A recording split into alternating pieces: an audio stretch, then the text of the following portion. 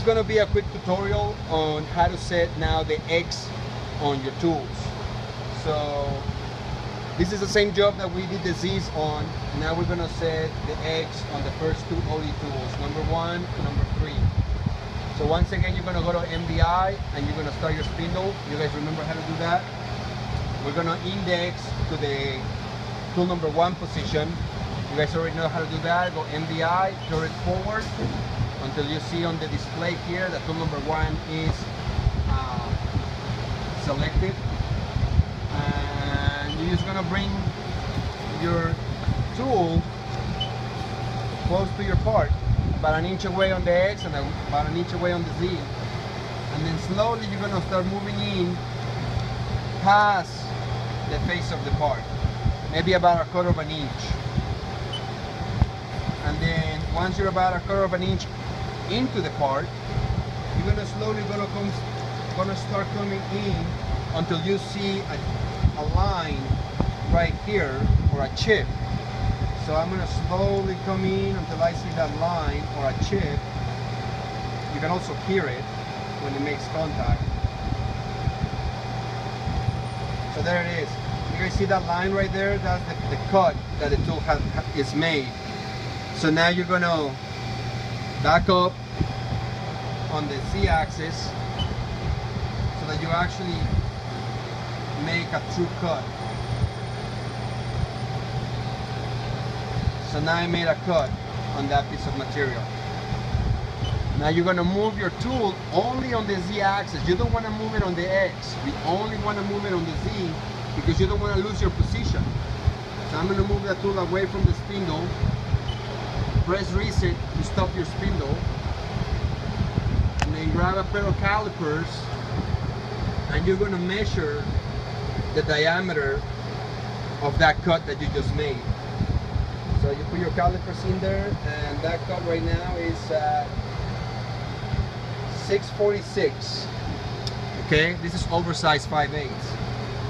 So you're gonna go to your offset page, onto your geometry, and you're gonna select your X, and you're gonna tell it that you wanna enter an X diameter and you wanna measure it.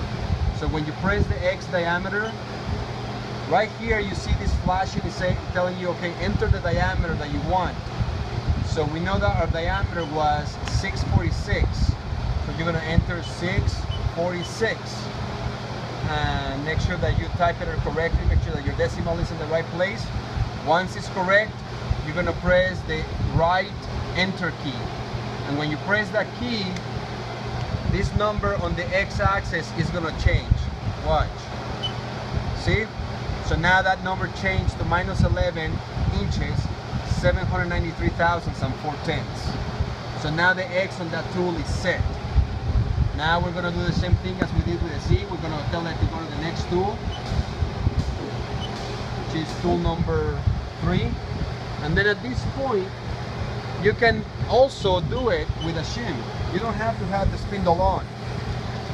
Go about an inch away on the Z, about an inch away on the X, change it to a slow feed rate, bring it in somewhere to where you know that you're going to be, the tip of the tool is going to be on that diameter that you just cut, and then just press your shim. And just as you were setting the Z, you want to feel the drag, you want to feel the same drag on your X-axis. So there it is. You know, I not really pull it out, and it's staying right there by itself. So now we're going to go back to our offsets page, and we're going to press X diameter measure. It's telling us enter the diameter. We know already that that diameter is 646, and the memory on the machine records the last data that it was entered onto the machine. So we know it's 646, so that's correct. We press the right enter key, and it'll change that number. It'll measure the distance from center line to the home position. So see, now it's at -11, 4174, or 417 thousandths and 4/10. Now what I normally do is, before we were moving the turret, on the Z axis, now we're just going to move the turret on the X axis. on the positive direction. So you're gonna move it out. Let's say that I need to touch this next tool, which is a OD groove. I'm gonna tell the next tool. I am far away to where I know that none of these tools are gonna hit my spindle. And I'm gonna come back in to that OD groove. Slow my feet right down.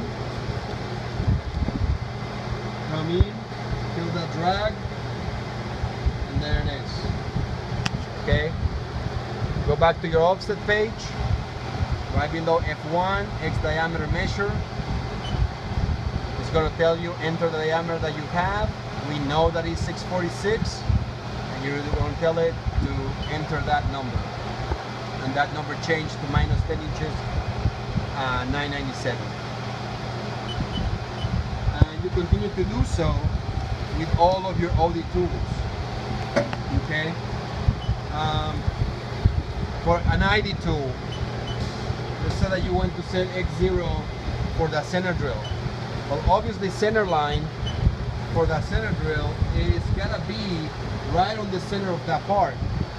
So most machines, they have, once you set an X on a machine X, it stores that number. And Haas machines are really neat because you can go to the offset page and it's telling you right here on the X position to press F2 for an X offset to center line.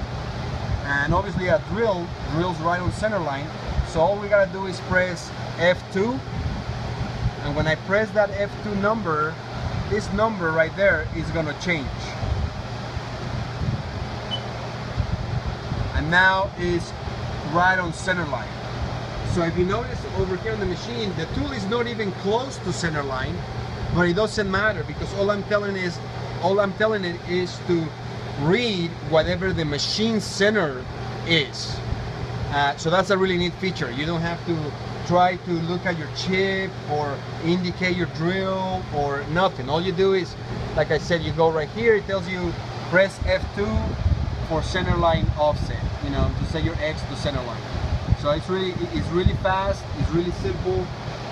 That's one of the features that I like the most on the Haas machines. So that's about it. On a boring bar, to set your X, I'm gonna make a tutorial just on that, because to set the X on a boring bar, you have to have a hole already drilled on your part to be able to do that. So I'll make a separate tutorial for that. So I hope that this was helpful for you guys, and thanks for watching.